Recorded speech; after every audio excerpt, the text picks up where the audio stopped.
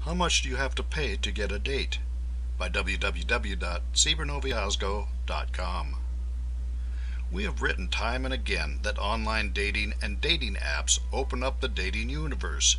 You get your name and face in front of more people, and you get to check out and meet a lot of people.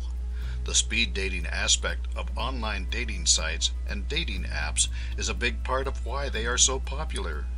Traditional speed dating is usually free, as are many dating sites, but in life you typically get what you pay for. So, is it worth your while to pay a little money for these tools? In short, how much do you have to pay to get a date? Bloomberg writes about how apps are getting you to pay for dates.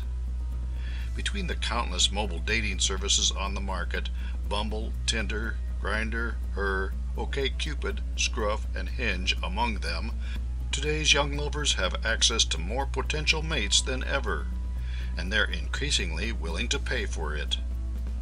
Among millennials' favorites are swipe pioneer Tinder, Sadie Hawkins-inspired Bumble, and Hinge, which boasts the most millennial-dominated user base.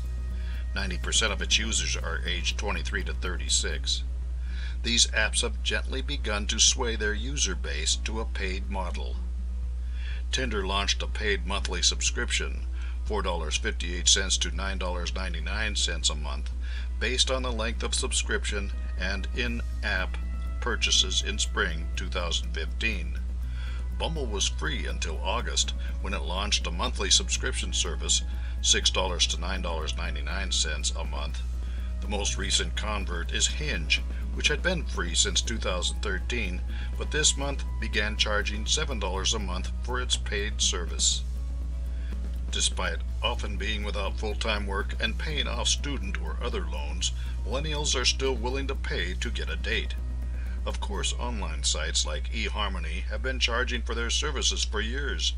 In fact, matchmaking services predate the internet era and have also been costly for quality service. So, if you want to use these services, how much do you have to pay? Cost per service by month. The RealSimple.com site lists these sites with prices. PlentyofFish.com, free. Match.com, $30 a month. True.com, $50 a month. eHarmony, $60 a month. However, many services are available with discounts. Here is a list from the NextAdvisor.com site with discounts built in. Match, $12.79 a month.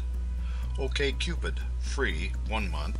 A list subscription, $7.95 a month. eHarmony, $11.95 a month. Zoosk, free, subscription for 6 months for $12.49 a month.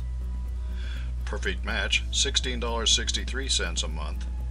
Friend Finder, Gold, $11.95 a month. Silver, $10.95 a month. Lavalife, free, 6-month subscription for $10 a month. Date.com, $11.66 a month. Tinder, free. Tinder Plus, $9.99 a month for users under 30, $19.99 a month for users over 30. Speed Date, $12.95 a month. So if you end up with one real date per month, you get by for free with a couple of these sites and pay $60 a date for eHarmony. Of course, the quality of the date is important, whether you are looking for a hot first date or a long-term happy relationship.